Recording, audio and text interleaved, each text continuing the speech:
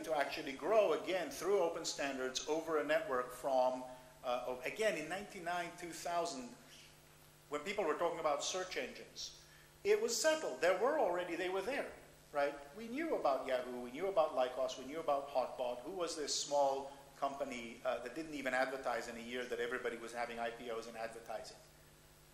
Now it's one of the old, long-in-the-tooth companies. So we get innovation, participation, and culture, a networked information economy that facilitates rapid innovation through edge experimentation over open system, with a new significant role for commons-based peer production. And we're getting essentially diversity gain. We're getting the fact that with sufficiently low cost experimentation, prototyping, running, growing as it were through open standards, as you were saying earlier, what you get is mass scale experimentation, mass scale failure, and occasional success. And the failure is okay because you can try again. And you're getting different types of players, both market and non-market, both young and more mature, all playing in this space. And this is actually what you're also getting with regard to the network public sphere and systems of cultural expression, but I won't talk about them now.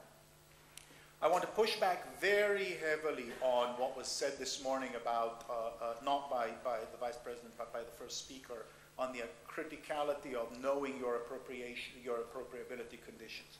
What we see is an environment where change and complexity replace predictability and well-behaved change, where innovation and growth are more important than efficiency or optimization, concept of flow rather than stock, scruffy, adaptive learning systems with late binding design as opposed to tightly coupled, slower moving, optimized system.